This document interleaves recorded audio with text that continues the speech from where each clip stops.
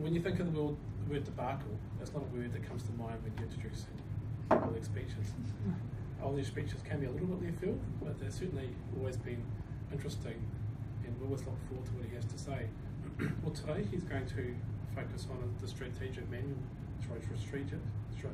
relationships manual on researching and presenting. Now, this is a speech he did recently for a code camp, I think it was.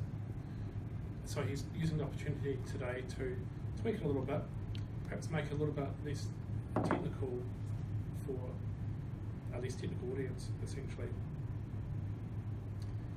The timing today for the speech is 8 to 10 minutes, so that's 8, 9, 10 minutes. So on that note, I'd like to welcome Oleg to entertain us.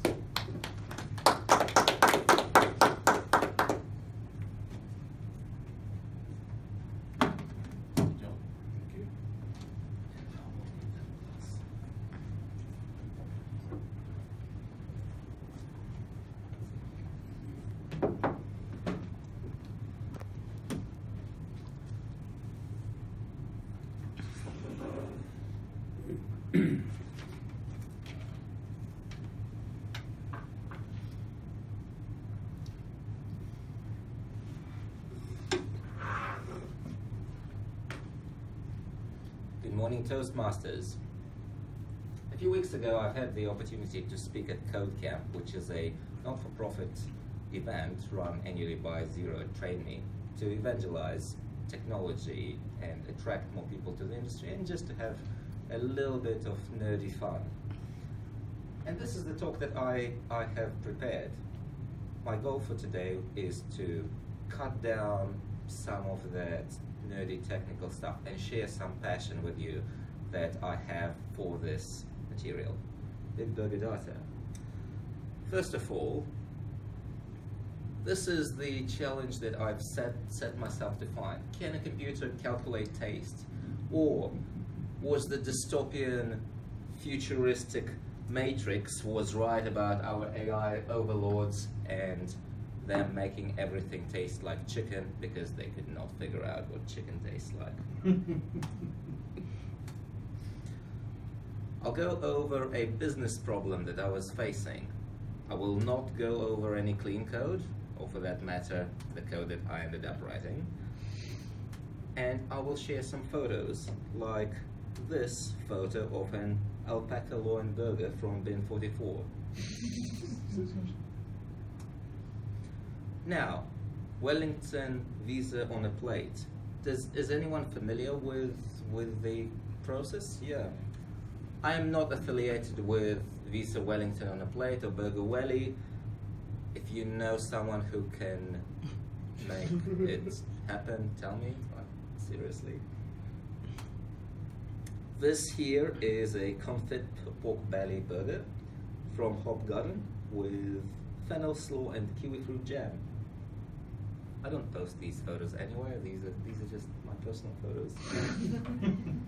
So you all know of Burger Wellington, and this is the map from the previous year's Burger Wellington. A lot happening in the city and a lot happening in the inner suburbs.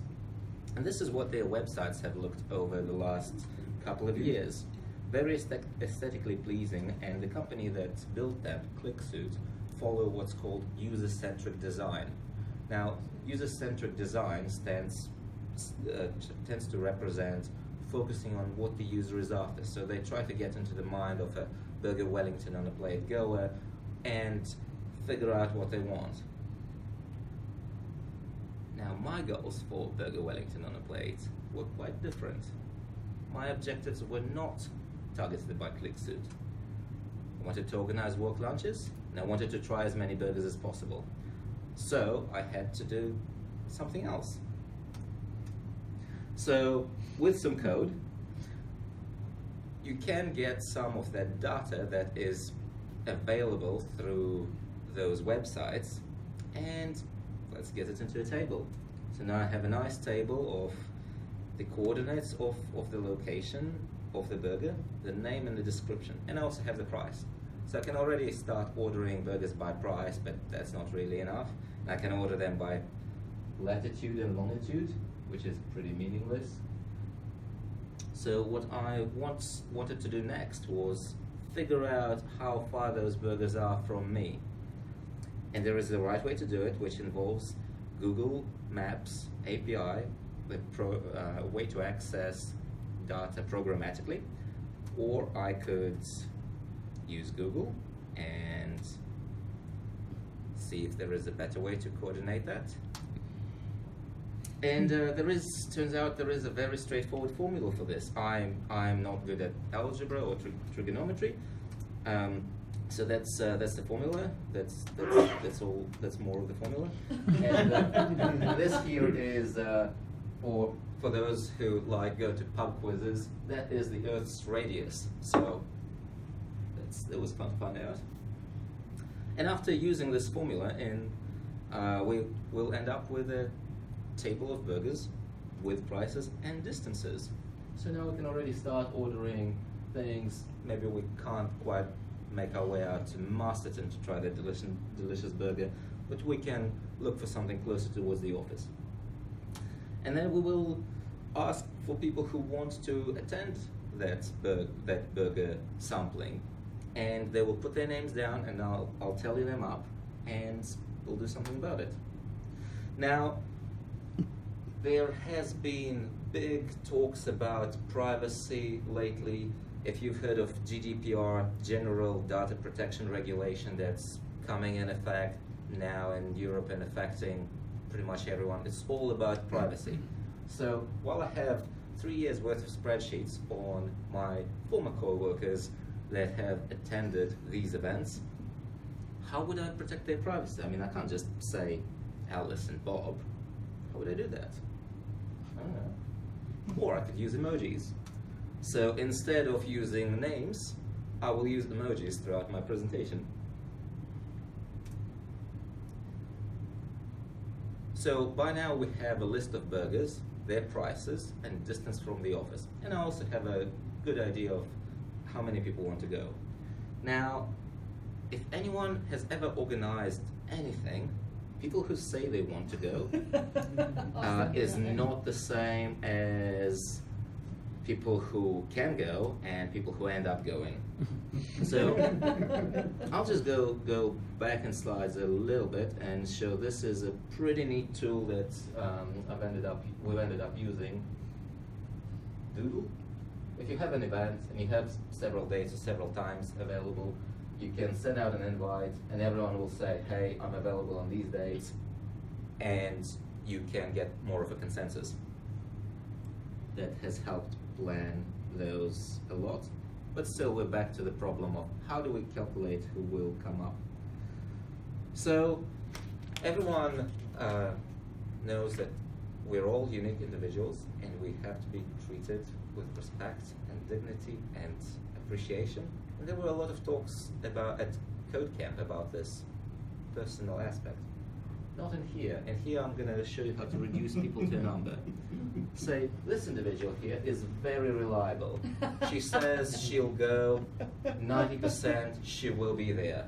Others, not so much. So you just look at everyone who said they will go, and you say, oh, that gentleman over there is quite a flake. Just, he says he'll go, and he only shows up 10% of the time. So you tally that up, and you end up with a number, and you call the restaurant and make a booking for a table for 6.8. They do not appreciate that level of precision. This here is a burger from Burger Liquor with aged beef patty and double smoked bacon. So by now we know how to calculate how many people to book the table for. We have a list of people who want to go to a particular burger, distance from the office, price, and we can organize this event. But what if we could make recommendations with science? So this is where the protein of the talk kicks in, like in the Bamos mac and cheese burger, where the buns are made of grilled mac and cheese, and there is a regular patty. Okay, So one of the goals I've had for myself for a really, really long time was to get a bit of a grasp on machine learning. And it's not an intuitive subject. So OCR, optical character recognition, that's something that helps read license plates on speed cameras or hand recognition on various smartphone software. So it looks at, hey, is there a dot over there? Is there a dot over there? Is there no dot over there? It's probably a 0.